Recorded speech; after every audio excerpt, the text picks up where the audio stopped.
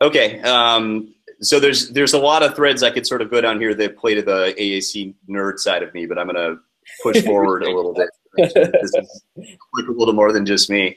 So, you know, when I think about Discover AAC, really what we're doing is we're looking at the, you know, the comment you made about how the #1 predictors, and really we have evidence that shows that training for the family of support, the circle of support around a child is what's going to predict adoption and abandonment. And, you know, so with that in mind, you know, and knowing what you know now, if you could go back in time and tell yourself, I guess, a handful of things as someone new to AAC, like what do you think are the most important things? So as a parent or somebody who's just barely getting involved in AAC, as I've talked to people that are in that situation and thought back on my own experience, the most common word or I guess sentiment that I get is one of loneliness or isolation.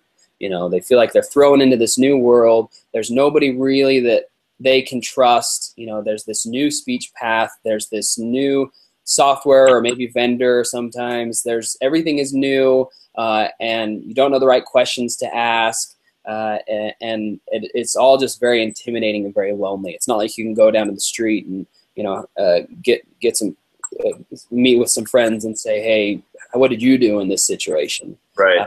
And so having opportunities to build up a community, I think, is really valuable. And having resources, I was really excited when I first heard about Discover AAC because those kind of resources we really need. You know, when I started Coughdrop, the reason I came with the name Coughdrop was because I wanted something that people could understand as a way to help get your voice out.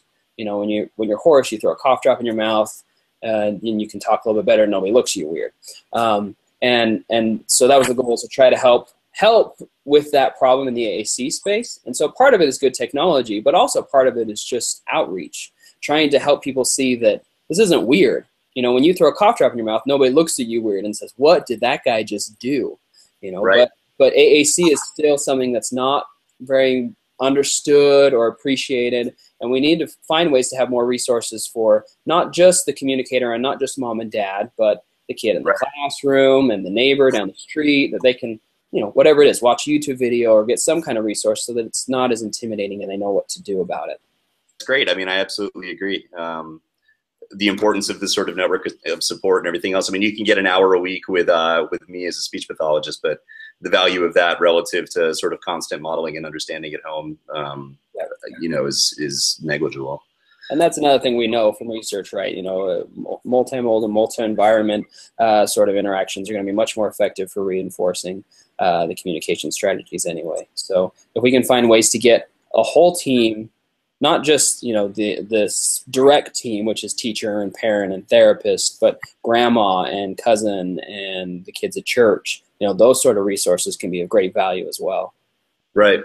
So have you had that experience yourself, having that conversation then with family members, and how has that gone? Yeah, so I mean, a lot of it is, you know, when I talk about modeling, there's sort of two people that I'm modeling with. One, I model with my daughter and try to show her, you know, new opportunities for communication and things. But at the same time, I try to model for my parents and my brothers and sisters and whoever else is in the room as well, and say, this is how we can interact. This is a way that's not weird. You know, you don't have to be embarrassed to just come over and ask a question, because a lot of times they really want to, but they just don't know what they're supposed to do, and they don't know how long to wait for a response and things like that. And, you know, sitting everybody in a classroom and saying, this is how we communicate. And I've never been that sort of person, but having just sort of those examples to try to share with people makes a big difference. Right. That's great. Well, and like you say, the training the peers and everyone else. I mean, I can sit there and do the modeling, but having an 8-year-old model to an 8-year-old, I think, is going to be a little bit more motivating to all parties. For sure.